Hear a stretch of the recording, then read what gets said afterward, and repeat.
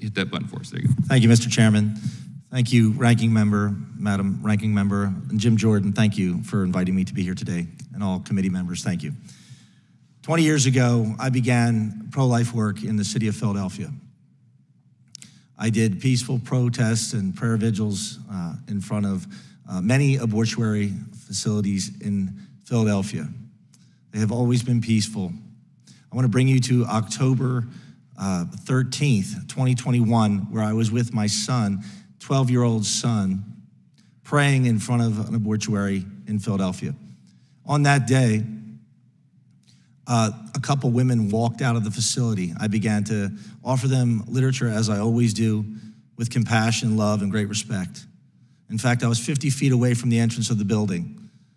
I proceeded to walk with those women across the street, making me about 100 feet away from the entrance to the building, to a crisis pregnancy center, pregnancy resource center, which is about 6 feet away from me.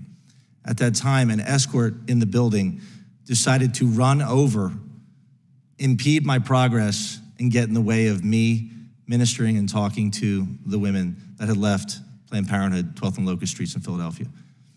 At that point, we exchanged some words. We went back to where we were praying, and I continued to pray with my 12-year-old son. About 20 minutes later, the escort, his name is Bruce Love, I've known him for years, I've known him for 20 years, came out of the building. He made a direct line towards my son, stood right next to my son. Again, we're about 50 feet from the entrance to the building. Stood right next to my 12-year-old boy who was a little intimidated and scared by this. I asked him if he could please give him some space. He did not.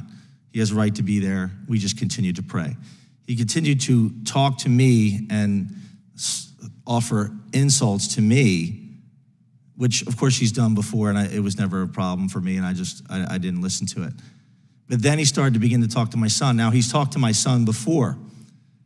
In fact, I believe he taught my son the F word. I'm a homeschool dad, and that's the reality of it.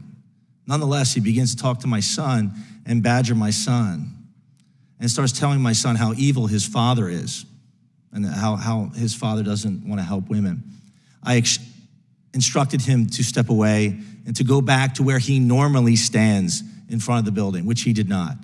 He continued to badger my son. After repeated requests not to comply, not to stand next to my son, I escorted him back to where he normally stands, which he did comply.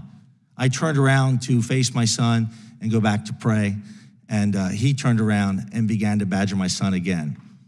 At that point, I became a dad on the street, concerned for my son. I did push the man. He did fall down. We went, we prayed for the man, we returned to the scene. I presented my information to the Civil Affairs Department. That day, I gave my information. I want you to know that the Philadelphia PD and the DA in Philadelphia, as well as the Civil Affairs Department, did not intend to prosecute. They had no interest in that. I was put in a private criminal complaint, which was dismissed. I want to take you to April 22nd when it was dismissed. 5 days later, this is 2022, I was served a target letter on the same street corner with my 12-year-old boy. A target letter that I was a target of a federal indictment. Fast forward to September 23rd. My attorneys reached out, and initially at the target letter, stating that we would peacefully present ourselves to the district. There would be no need to come out to his house and disrupt his family and cause any trauma to them. That he's a peaceful man, he will come in. We said that. In August of 2022, my attorney reached out to me and says, "Have you heard from the assistant U.S. attorney?" I said, "No." "She won't return my phone calls," he says. I said, "Well, maybe we'll just let sleeping dogs lie."